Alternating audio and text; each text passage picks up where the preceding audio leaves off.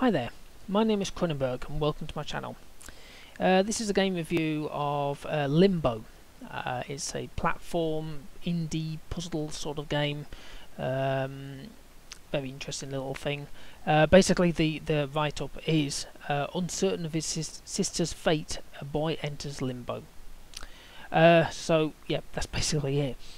It's the developer and the publisher is Playdead, and it's currently for about £7 on Steam. And the most weirdest thing is the file size is only about 150 megs. Well, that's how much hard drive space you need. It is literally a tiny little thing. Anyway, what did I like about it? I liked it. I kind of have played a few adventure kind of games lately, and kind of enjoy all sorts of weird and wonderful things. It's not a side-scrolling thing because you can. Well, I suppose it is. But again, I like the puzzles. The puzzles in these are awesome. Some are infuriating, but even from the get-go, you've got to think about like 16, 18 achievements you can get from Steam if you go through Steam. And they're based in these little glowing like pearl things. You find one at the very beginning, and then you sort of wander around, and I've no idea how you get some of them. I mean, there was one that was wedged between two bits of rock, but there's no way of getting anywhere near it. So I suppose if you want to go for achievements, go for them.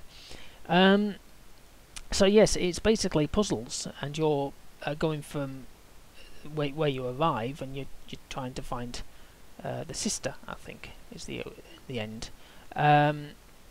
So there's lots of puzzles. You definitely need your volume so you can understand what's going on. You can kind of hear little things going on.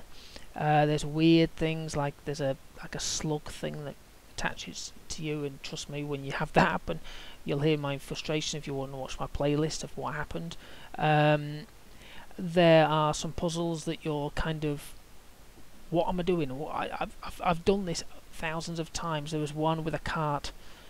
It must have taken years off my life because it felt like it was draining on me, but eventually I fathomed it out. But it's just some of them are good and fun, and they're all fun when you complete it. You're like, oh yes, I've done it finally, and you move on to the next bit. It's just getting past that bit, whatever bit it is. And luckily as well, you don't have save points like most games. Well, you do have save points, but you can't dictate where your save point is, like it's a checkpoint reached or anything. It just saves at certain points. It's dark and it is flashing a little bit, so I'm not saying, because I can get migraines now and then. Could it cause epilepsy? I haven't got a clue. But it is kind of a bit of a flicker in the background all the time. I thought it was kind of glitching out on me, but then I realised when I watched the videos back of other people, yes, it does flicker. It's very dark, as in the video itself is quite dark, but that adds to it. There's certain things that are just like, oh, what the hell, what have I done here? And it is good, and I think as an indie game, and that's what it is, it's an indie game, it's awesome. I'll be happy to play more by this guy or this company, because it's a very good game. Infuriating but good, if that makes any sense.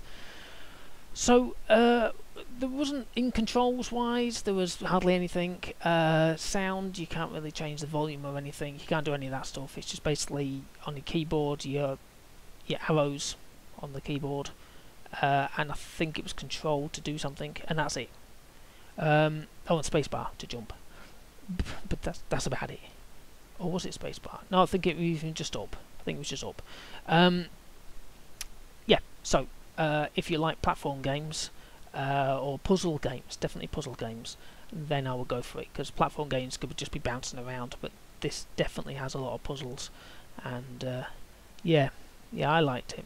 It's quite gruesome at certain points, but it's not gruesome, but you know what I mean.